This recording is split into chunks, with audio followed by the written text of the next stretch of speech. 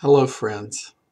Looking as we are headed towards Easter, so thankful for all God has done for us.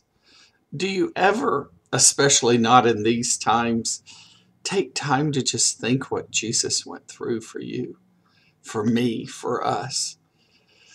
I was reading back over Psalm 22 a couple of weeks ago, and I just spent a few minutes thinking about what Jesus went through.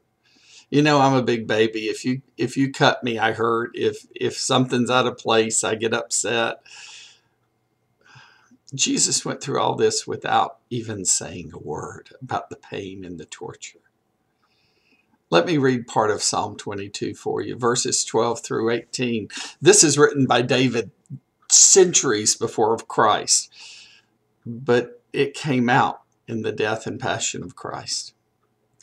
Verse 12, many bulls surround me, strong bulls of Bashan encircle me, roaring lions that tear at their prey, open their mouths wide against me.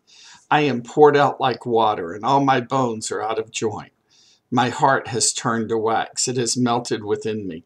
My mouth is dried up like a potsherd, and my tongue sticks to the roof of my mouth. You lay me in the dust of death. Dogs surround me. A pack of villains encircles me. They pierce my hands and my feet. All my bones are on display. People stare and gloat over me. They divide my clothes among them and cast lots for my garment. Now, you wouldn't even think of this in relation to Jesus until the writers of the Gospels remind you. He went through so much for us. And he has every right to ask us for everything.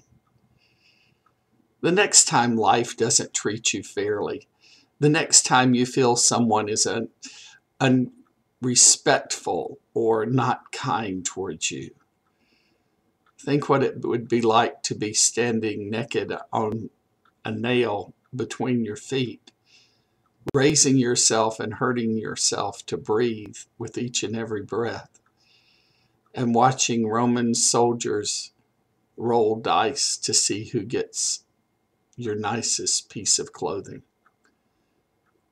knowing that the people gloating at you, the people sneering at you, the people making rude comments are the ones you created, the ones you made so that they could love you.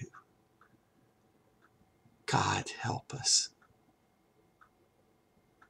May the thoughts of our heads turn ourselves to Christ each and every day.